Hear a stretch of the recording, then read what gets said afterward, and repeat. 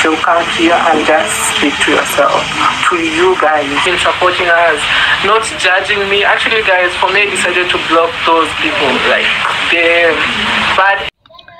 According to David Jr., baby Caster needs some privacy. So guys, welcome back to Explore with Celeb Sam. So guys, today we're talking about David Jr. and baby Caster. So baby Caster has been offline for quite some days or months, if I'm not wrong. So she's not posting anything on her social media, and according to David Jr., she says that she needs some privacy and time to heal.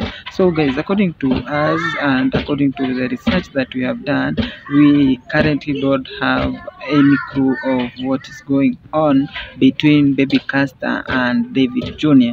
But according to David Jr., he says that when the times comes, she will come forward and explain what was going on.